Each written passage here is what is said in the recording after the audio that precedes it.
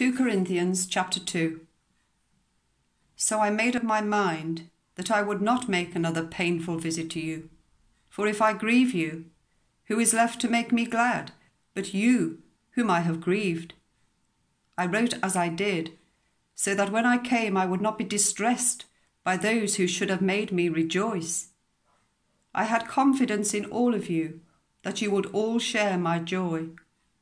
For I wrote to you out of great distress and anguish of heart, and with many tears, not to grieve you, but to let you know the depth of my love for you. If anyone has caused grief, he has not so much grieved me, as he has grieved all of you, to some extent, not to put it too severely. The punishment inflicted on him by the majority is sufficient. Now, instead, you ought to forgive and comfort him, so that he will not be overwhelmed by excessive sorrow. I urge you, therefore, to reaffirm your love for him. Another reason I wrote to you was to see if you would stand the test and be obedient in everything. Anyone you forgive, I also forgive.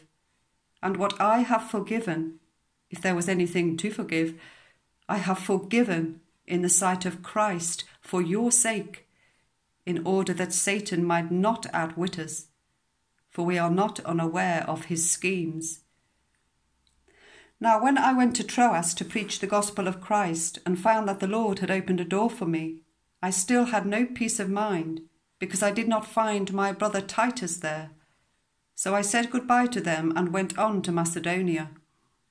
But thanks be to God, who always leads us as captives in Christ's triumphal procession, and uses us to spread the aroma of the knowledge of him everywhere. For we are to God the pleasing aroma of Christ among those who are being saved and those who are perishing. To the one we are an aroma that brings death, to the other an aroma that brings life. And who is equal to such a task? Unlike so many, we do not peddle the word of God for profit.